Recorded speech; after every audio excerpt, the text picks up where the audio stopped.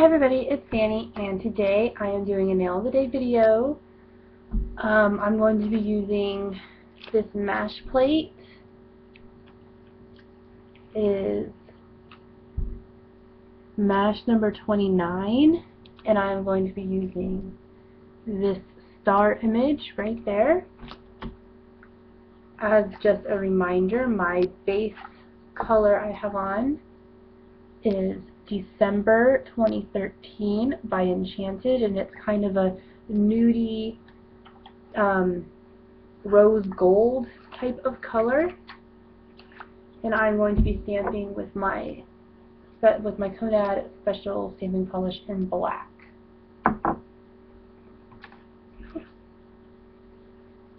Alrighty. But before I start, I did want to show you guys something, and some of you might think this is kind of trashy, but I found this really cool thing on the side, on the curb, on the side of the road, on the curb, and I took it home. It looks like it was probably maybe like atop of a dresser or something. It's really, really big and really, really heavy, made out of wood. It had a mirror in it. So it looks like it might have been attached to like one of the short, long dressers. And, you know, the mirror was broken, but I didn't really care about that because I didn't want it for the mirror. But I saw it and I was like, oh my gosh. On Thursday, me and my husband are going to go to Lowe's. I think he said Lowe's. I can't remember if he said Lowe's or Home Depot. Because there's like one of each, like 3 miles away from our apartment. So just depends on which direction we go.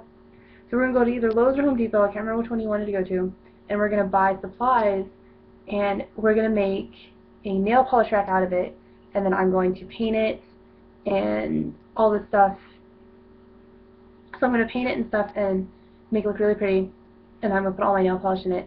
And when it's done, I'm definitely going to film a video where I show you guys, you know, all, like, where I show you guys, like, what it looks like.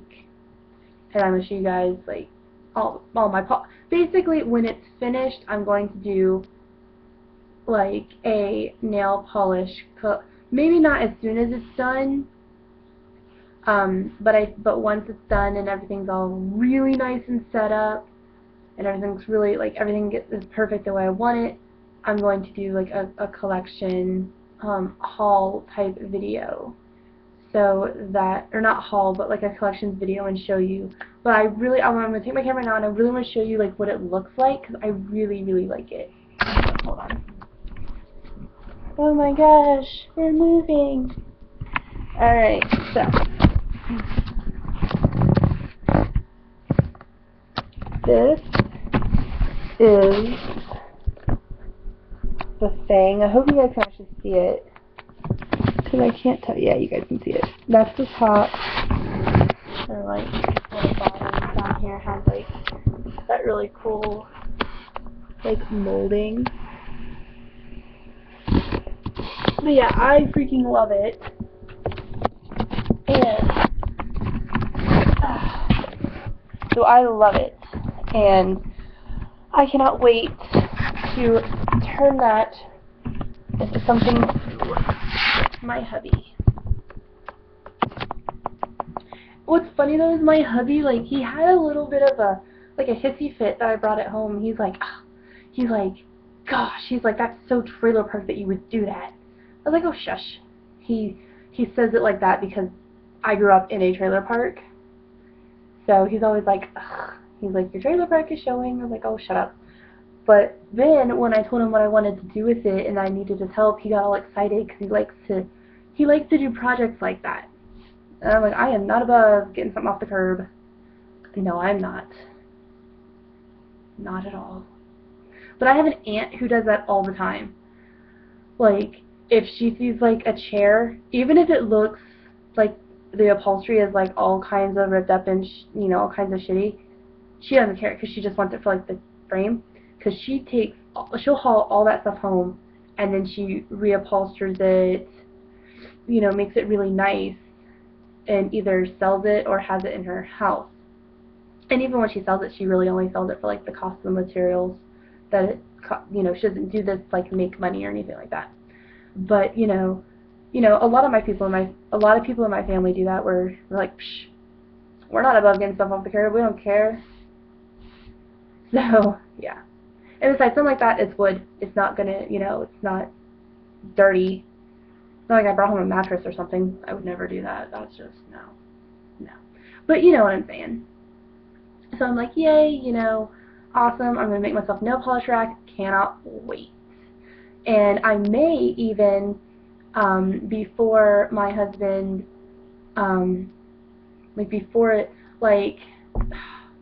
when it's completed, but before I put it where it's supposed to be, I may just show it to you guys again, in another video, when it's done, if I'm doing a nail of the day video or something, or I may just do an update video just to show you what it looks like when it's all completed, because I know that when it's all done, my husband's gonna we're not gonna hang it up on the wall, it's gonna sit on the floor, but he's gonna mount it to the wall so it won't tip over. So, but yeah, I will definitely show it to you guys again when it is finished. I'm so excited. I love DIY projects. I love doing DIY projects.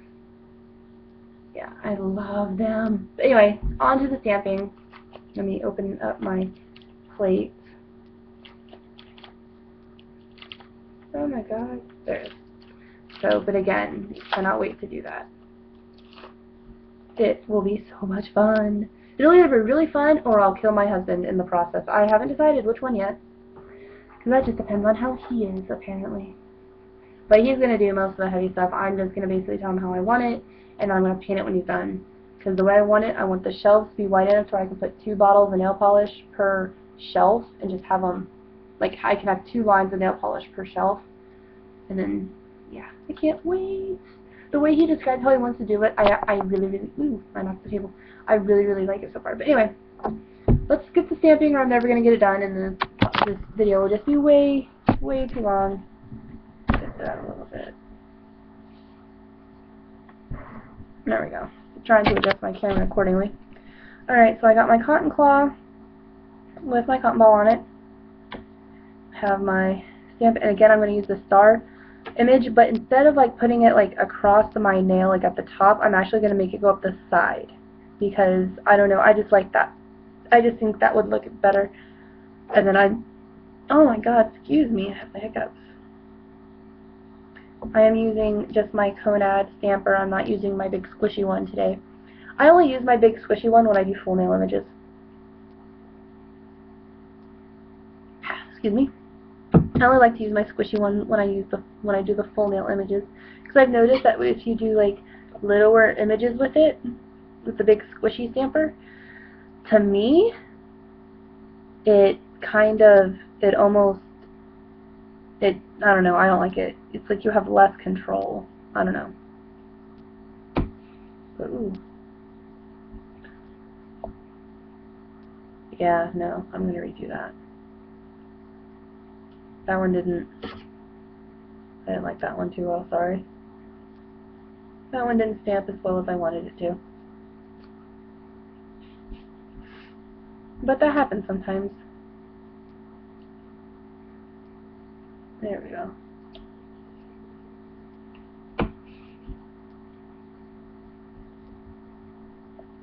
Alright, that one's a little bit better. And then I'm going to put it on the inside.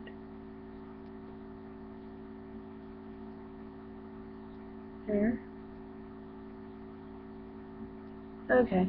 Because this is my pinky finger and it's really small and the stamp is kind of big, it does seem to take up a lot of my nail. But that won't be the case for the other ones. For the other ones, it's going to be more like a little...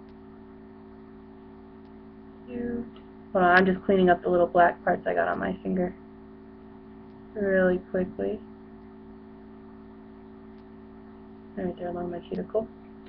So, yeah, this one, because it was my pinky, did take up a little bit more of the nail than it will on my other ones, obviously, because it's my pinky. But that, I like how that is turning out. I like how this is turning out so far. I will say, this mash plate, I only have 2 And I actually think that this might be the first. I don't think I've used the other one. Oh wait, no, yes I did. Yes I did. When I did the heartbeat nails, that was a mash plate. But this is only my second mash plate, and I must say I enjoy them. I would buy a set. I would buy a whole set, I think. The mash plates seem to be pretty high quality. They stamp well. The images are engraved deep enough to where they're not, you know, they're engraved deep enough to where they're not, see, like that one. I like that a lot on the side like that. You know, they're engraved deep enough to where they stamp well and you get a nice clean image. They're not like some where they're kind of shallow. I don't really have too much. I mean, I've never had any that were super shallow, but I have heard other people, you know, say that some of the cheaper ones sometimes are not engraved deep enough and don't stamp very well, but these ones stamp very, very well. And I do enjoy them. I recommend stamping to everyone. I think everyone should have a stamping kit, and I give stamping set. I make my own stamping kits and give them to my friends.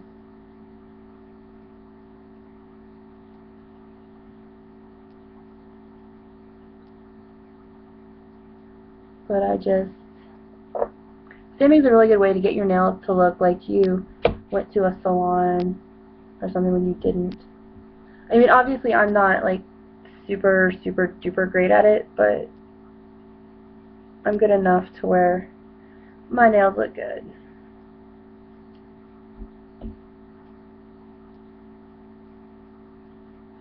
But I bought the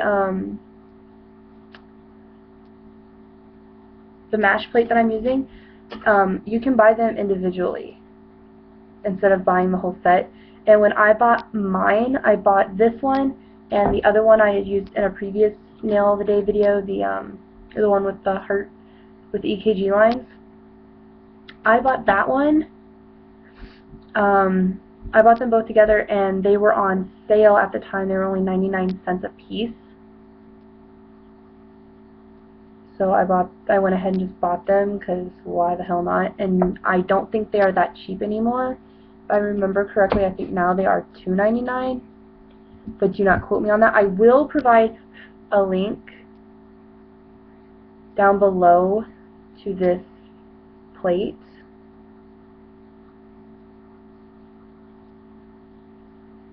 So well, that one's okay. But I will definitely leave a link down below to this plate if anyone is interested. But that's another thing I like about MASH. Like, let's say you want to try one, but you don't want to drop the cash on a whole like set of plates of like 20 or 25 or how many come in a set of MASH plates. Then you can just buy one or two individually, which is really good. I wish more like companies did that, like Bundle Monster and like Red Angel. I have a set of Red Angel plates that I actually really enjoy, but I don't have any Bundle Monster plates because, you know, they'll have like their little sets and I'm like, oh my god, I love the, you know, there's 25 of them, but I only like 15 of them. And I mean, yeah, I know I could give the other ones away, but I'd rather not. You know? Wait.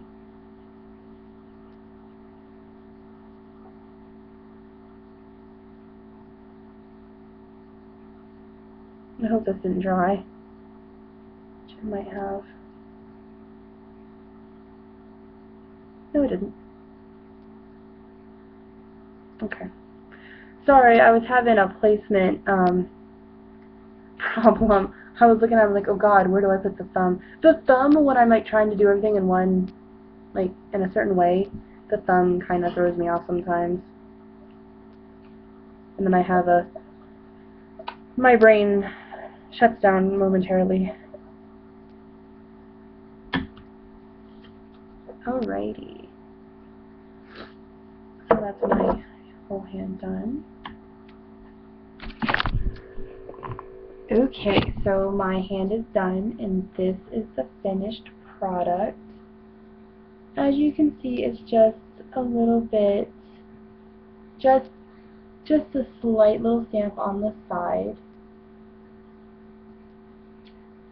The placement isn't perfect on all of them, obviously.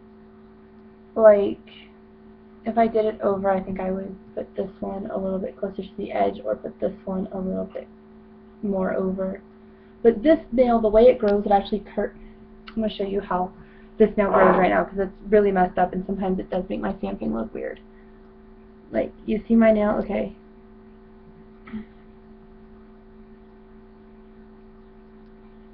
Like, it grows, like when it grows, it curves in. So that's why, you know, it looks like the stamp is weird, because it's so curved in. It makes it look like it's funky, but it's not.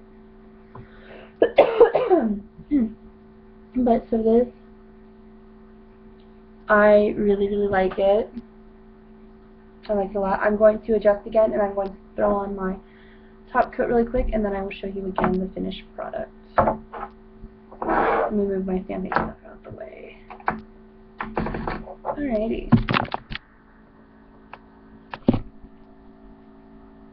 Remember, when you do your top coat, to use a thick layer top coat, because you don't want to smear the stamp, and the less times you go over the stamp with top coat, the less amount of times, okay, the more strokes you use, the more likely you are to mess up the stamp. So if you only go over it once or twice, you know, your chances go down considerably. But you also, you know, you should let your stamps dry for a little while before you even try to apply top coat, because if you try to do top coat right after, you know, like directly after, they will smear. It won't look cute. But, you know, you just got to be careful with it, and again, use a giant blob of top coat. I like fast dry top coats for stamping the best, like this one by Color Club or Sèche Vite. Sèche Vite is my holy grail, really. Sèche Vite is my #1 favorite, and then my second favorite is this Color Club polish, the Color Club one, because the Color Club one is super, it is super fast drying, just like, basically the Color Club one is just as good as Sèche Vite without the smell.